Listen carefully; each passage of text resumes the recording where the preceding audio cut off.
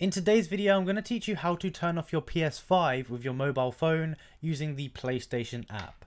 Now, it's actually very simple to do. Just pay close attention to ensure you get it correct and so you understand fully how it works. So let's get right into it. Okay, so the first thing we need to go ahead and do is we need to get the PlayStation app. And to do this, we can go to the App Store. It doesn't matter if you're on iPhone or Android. Just go in and type in PlayStation. Now, it's called the PlayStation app here. And we can go ahead and install it here. Now, we can also get the Remote Play app, but I'll talk about that in a bit. So grab the PlayStation app here. It's by PlayStation Mobile Inc. And once you're ready, you want to go ahead and open it up. So once we've opened up the app, it's going to ask us to go ahead and sign in. So make sure you sign in with the same profile that you have on your PlayStation. So once we've done that, it's pretty simple to go ahead to the next steps. Now, the next step is to go over to where it has this little game library section, and we're going to go ahead and launch a game.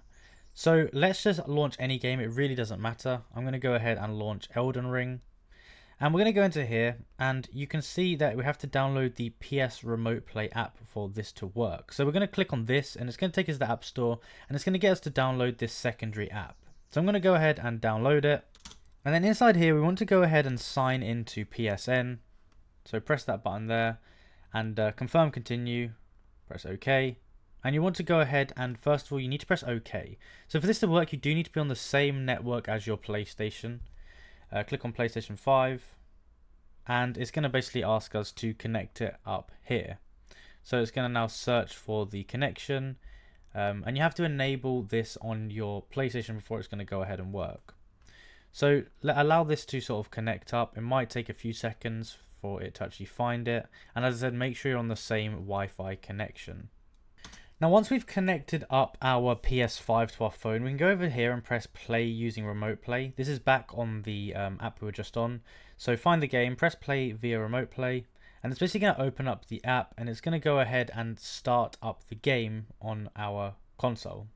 So you can see now it's going to search for it and it's going to connect up. As it says, it might take a few minutes, especially if this is your first time connecting to it. Now, essentially, I'll speak through what's happening while it connects. When you get onto the game, it's going to give you all the controls you would have on a normal PS5 controller. This includes the PlayStation button that you would use to normally go ahead and turn off your PlayStation.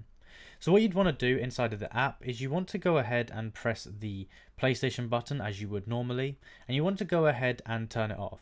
So now I can just see the game is booting up here, and boom, you can see I now have all of the controls. So you can see it says touch here to operate the controller sticks, tap twice for L3 and R3 buttons operate. But at the bottom you can see there's this PlayStation button here. So I'm just going to click this, and you can see I've now gone to my PlayStation bar. I'm going to scroll to the bottom, and I can literally scroll across just like normal on here. And I would just go to the power button. I'm going to click on it and I'm going to go down to turn off PS5. Just like that. Super simple to do. But that's basically how you do it. If you enjoyed the video and found it useful, be sure to like and subscribe. Comment down below that it helped. And let me know if there's any other videos you'd like me to make on PS5 or any other game in particular. Thank you for watching, and I'll see you in the next one.